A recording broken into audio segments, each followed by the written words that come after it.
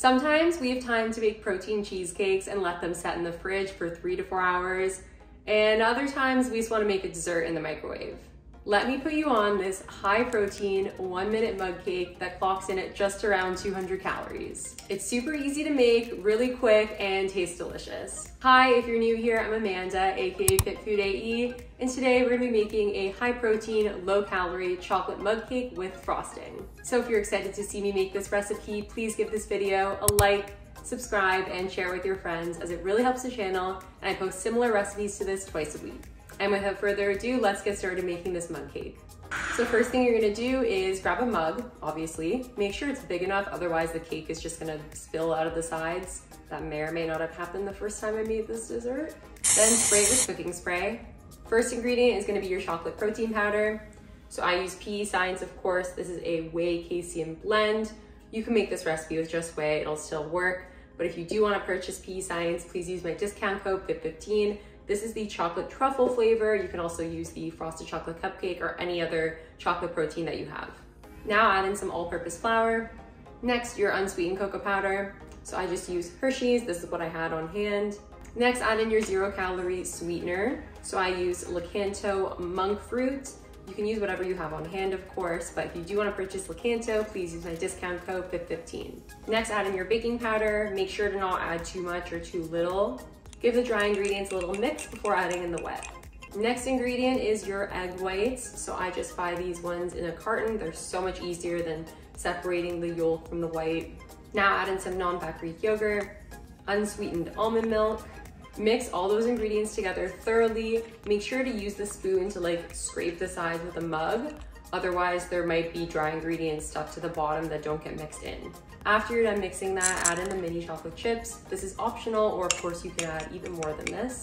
Set that aside, and we're gonna make the frosting before popping this into the microwave.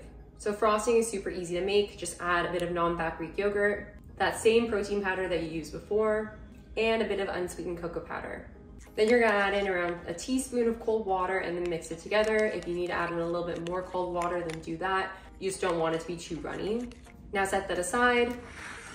And now you're gonna pop the mug cake into the microwave.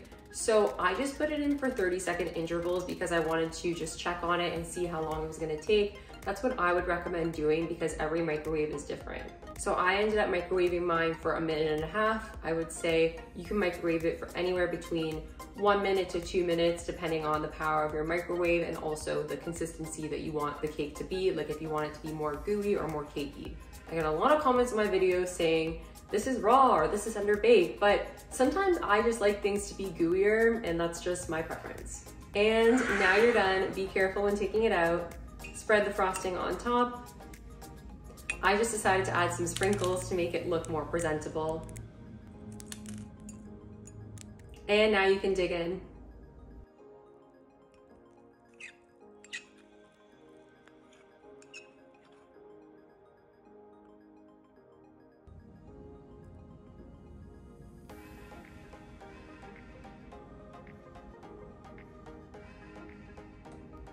Okay, taste test time.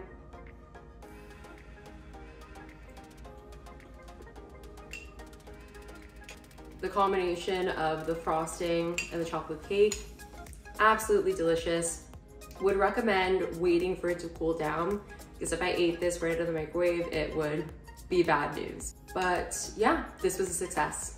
Thank you guys so much for watching. I really appreciate it and I hope you enjoyed this recipe. If you did like this recipe, then I'm sure you like quick and easy recipes. So I'm gonna link a couple of other videos on the screen that you can watch after this. And please be sure to give this video a like, subscribe, and share it with your friends as it really helps my channel and I post similar recipes to this twice a week.